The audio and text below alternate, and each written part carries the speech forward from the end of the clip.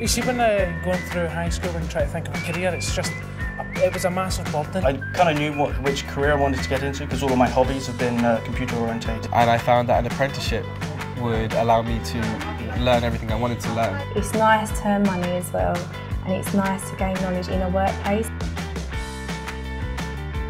I definitely recommend it to a friend because it's more like a load off your back. You get to work with an organisation that's there to help you.